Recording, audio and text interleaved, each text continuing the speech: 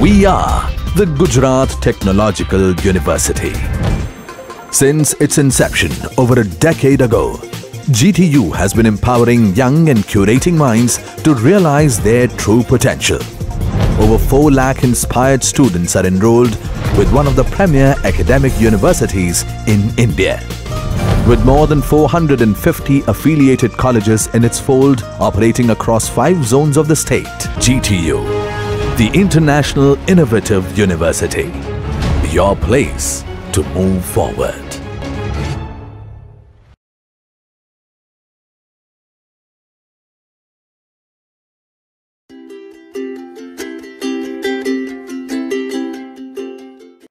Welcome my dear friends, welcome to today's session. Today we'll see 3-phase induction motor. બરાબર છે? 3-phase induction motor ના basic concept.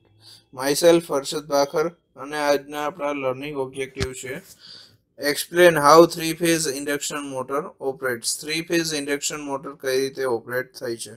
Compute synchronous speed of induction motor and slip between induction motor rotor and stator magnetic field.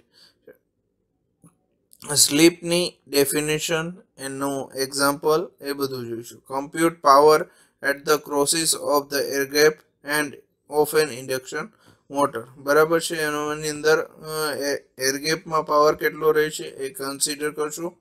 Explain how the parameters of induction motor circuit model relates to its performance. Circuit mode આપણે જે previously વાત કરી હતી single phase induction મોટરના parameters change થાય તો induction મોટરના પરફોર્મન્સમાં કઈ રીતે ચેન્જ થશે. Identify the model equation.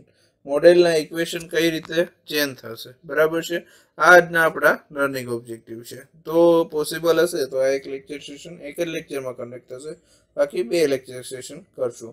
હવે 3-phase મોટરનો આપણી પાસે આ ડાયાગ્રામ છે. બરાબર છે? બરાબર છે? તો હવે પેલા સ્ટેટર વાઇન્ડિંગ જોયો. આ પાર્ટ્સને આપણે કહીશું 2 પ્રકાર હશે, એક સ્ટેટર અને એક રોટર. તો સ્ટેટરનો પાર્ટ સ્ટેટિંગ હશે, રોટરનો પાર્ટ રોટેટિંગ હશે. તો આ સ્ટેટર વાઇન્ડિંગ છે જે ઓલવેઝ ફિક્સ હશે આર્મેચરમાં. બરાબર છે? શાફ્ટ છે રોટેટિંગ માટે. બરાબર છે? અહીંયા આપણે ટર્મિનલ બોક્સ જોઈ શકીએ છીએ વાઇન્ડિંગના કનેક્શન માટે. કુલિંગ ફેન છે જે મોટરના વેન્ટિલેશન પૂરું પાડવા માટે યુઝ થાય છે. બરાબર છે? આ ઉપરનો ભાગ સ્ટેટર ને નીચેનો ભાગ આ રોટર આવશે. બરાબર છે? એક ભાગને ડી એન્ડ કહેશું અને બીજા વેન્ટિલેશનના એન્ડ માટે એન્ડ કહીશું. બરાબર છે? મોટરના 2 પાર્ટ્સ. તો જો આ પાર્ટને કહીશું સ્ટેટર. બરાબર છે? સ્ટેટરનું શું કન્સ્ટ્રક્શન હશે? મેગ્નેટિક સ્ટ્રક્ચર આયરન કોરનું બનેલું હશે અને winding that creates magnetic field. Magnetic field બનાવવા માટે જે વાઇન્ડિંગ યુઝ થાય છે કનેક્ટેડ ટુ 3-phase વોલ્ટેજ. બરાબર છે? એ બનાવવા માટે જે વાઇન્ડિંગ યુઝ થાય છે એને કહેવાશે સ્ટેટર. બરાબર છે? બીજું છે રોટર. રોટરનું કામ શું હશે? આયરન કોર અને conductors that rotate and drives the shaft of the motor. મોટરની શાફ્ટને જે ડ્રાઈવ કરે છે એક માટેના conductors. It can be either copper bars, squirrel cage or wound coils. બરાબર છે? આ યુઝ થશે. બરાબર છે? તો 3-phase induction motor. 3-phase induction મોટરમાં આપણે જોઈએ તો વોલ્ટેજ VA, VB અને VC ક્રિએટ્સ વર્ચ્યુઅલ ફ્લક્સ. જે ફ્લક્સ સ્પેસમાં ક્રિએટ કરવામાં આવે છે. Time to create rotating magnetic field. Rotating magnetic ફિલ્ડમાં કઈ રીતે ક્રિએટ થશે? Without physical motion. તો flux waves રોટેટ્સ at speed given by આને આપણે કહીશું synchronous speed. Synchronous સ્પીડની definition equal to 120 f/p. ns equal to synchronous speed, f AC frequency છે, p number of pole છે. બરાબર છે? આ સિંક્રોનસ સ્પીડની આપણી ડેફિનેશન છે. બરાબર છે? અહીંયા f ફ્રીક્વન્સી હશે, ઇન્ડિયન સ્ટાન્ડર્ડમાં હશે તો ફ્રીક્વન્સી ઇન્ડિયન મશીન હશે તો 50 હર્ટ્ઝ હશે અને p નંબર ઓફ પોલ્સ હશે. બરાબર છે? સિંક્રોનસ સ્પીડ નું હવે એક એક્ઝામ્પલ લઈએ તો એક્ઝામ્પલમાં જોઈએ તો 4-pole motor operating at 60 hertz system. What is the speed at which magnetic field રોટેટ્સ. Magnetic field કઈ રીતે રોટેટ થાય છે? હવે આપણે ઇક્વેશન તો યાદ જ છે આપણને. ns equal to 120 f/p, p equal to 4 pole, f equal to 60 hertz. NS બરાબર 120 into 60 divide by 4 1800 RPM જે જવાબ આવે છે એ આપણો જવાબ થશે બરાબર છે. when supplied from a 60 Hz NS is multiple of 60 બરાબર છે. 1800 RPM દ્વારા રોટેટિંગ ફિલ્ડ રોટેટ થશે બરાબર છે. ઇન્ડક્શન મોટરનું ઓપરેશન જોઈએ તો 3 phase voltage produces rotating magnetic field in stator. હવે 3 phase voltage આપણને મળશે રોટેટિંગ મેગ્નેટિક ફિલ્ડ પ્રોવાઇડ કરશે. Current is induced in rotor by rotating magnetic field. Induction motor operation 3 phase induction motor કઈ રીતે rotate થશે એનું ઓપરેશન કઈ રીતે હોય એ આપણે જોઈએ. પેલા 3 phase વોલ્ટેજ હશે રોટેટિંગ મેગ્નેટિક ફિલ્ડ સ્ટેટરમાં પ્રોડ્યુસ કરશે. Current is induced in rotor by moving magnetic field. જે રોટેટિંગ મેગ્નેટિક ફિલ્ડ છે એ કરંટ ઇન્ડ્યુસ કરશે બરાબર છે. કરંટ ઇન્ડ્યુસ કર્યા પછી નેક્સ્ટ શું સ્ટેપ હશે તો કે induce current in the rotor produce magnetic field in the rotor બરાબર છે. રોટરમાં જ્યારે કરંટ પ્રોડ્યુસ થશે ત્યારે એ મેગ્નેટિક ફિલ્ડ રોટરમાં પણ પ્રોડ્યુસ થશે.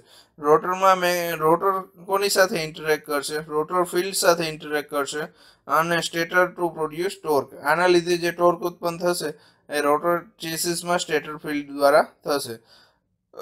હવે જે આપણે મોસ્ટ ઇમ્પોર્ટન્ટ છે સ્લીપ અને સ્પીડ, સ્લીપ સ્પીડ એની કેરેક્ટરિસ્ટિક્સ બરાબર છે તો એ જોઈએ.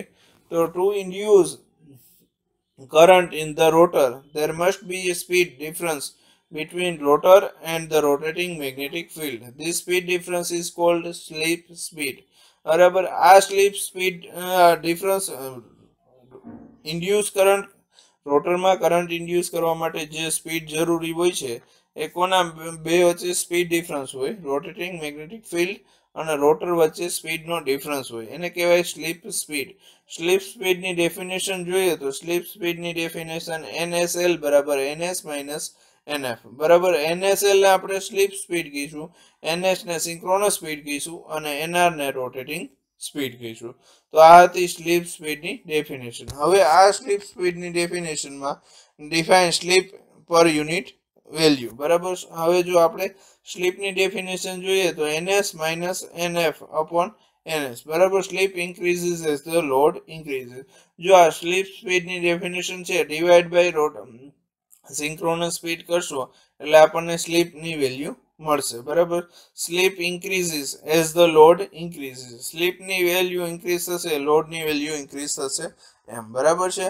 તો સ્લીપ એન્ડ ડેવલપ ટોર્ક બરાબર છે. તો સ્લીપ સ્ટાર્ટિંગ કન્ડિશનમાં રોટરની સ્પીડ આપણી 0 હશે. એઝ્યુમિંગ NS equal to 800 RPM 1800 RPM ની મોટર છે તો સ્લીપની ડેફિનેશન પ્રમાણે એની કેલ્ક્યુલેશન કરો. તો સ્લીપની ડેફિનેશન શું છે? Rotating magnetic field minus રોટરની actual speed divided by rotating magnetic ફિલ્ડની સ્પીડ બરાબર. 1800 માઇનસ 0 અપોન 1800 બરાબર છે ઇક્વલ ટુ 1 બરાબર છે.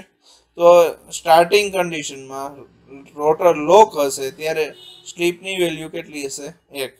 હવે at full load torque motor twins at rated speed. હવે રેટેડ સ્પીડ આપણી કેટલી છે? 1750 RPM.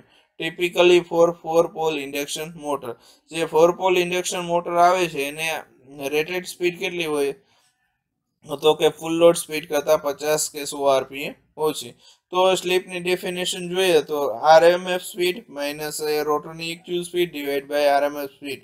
તો 1800 આપણી RMF સ્પીડ છે, 1750 ફૂલ લોડ રેટેડ સ્પીડ છે છેદમાં 1800 તો 0.028. Rated slip varies between 0.02 two 0.05 of NS. આપણી સિંક્રોનસ સ્પીડ છે એની રેટેડ સ્પીડ એક બેઝિક ડેફિનેશન આપી છે કેટલી વેરિએશન થઈ શકે? 2 થી 5% જેટલી સ્લીપ સ્પીડની વેરિએશન થઈ શકે. માનો કે આપણી 1800 RPM હોય તો 1750 ના 1800 ના 2 થી 5% એ રેટેડ સ્પીડ વેરી થઈ શકે. તો આ હતું full load speed. Slip at no load. Rotor સ્પિન્સ nearly as NS બરાબર. રોટર ફૂલ નો લોડ સ્પીડ હોય, મોટરને સ્ટાર્ટ કરીએ, મોટરના ઉપર કંઈ પણ લોડ નથી તો રોટરની વેલ્યુ કેટલી હશે? સ્પીડની value nearly equal to synchronous speed. કેમ કે કંઈ પણ લોડ પડેલો નથી. તો NS minus NR upon NS. તો 1800 માઇનસ 170